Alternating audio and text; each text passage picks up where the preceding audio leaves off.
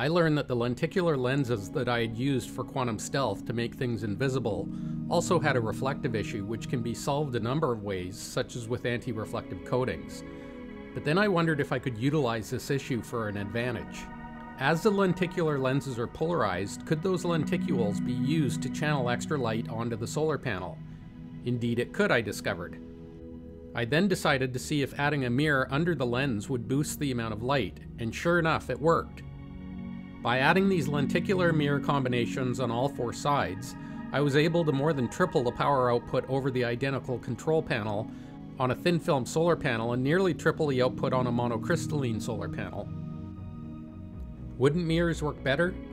Mirrors are limited by both their vertical and horizontal angle, and as you can see from this video, the surface area of the three mirrors is not fully reflective at any one time, which can lead to specific hotspots on the panel that can damage it.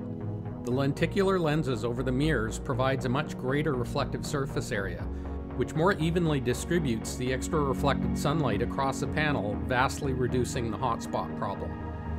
I then found I could further increase the output and structural integrity by creating lenticular lens cylinders with a mirror inside, which created a greater surface area within the same footprint as a flat sheet, and this would offer much better weather resistance against the wind and snow and self-cleaning when it rained.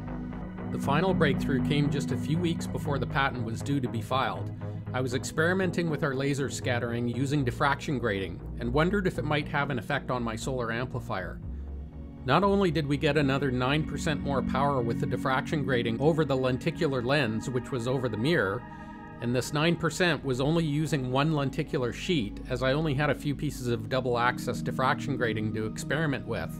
It also occurred on December the 6th, where solar radiation is only about 1/3 of what it is at the beginning of summer.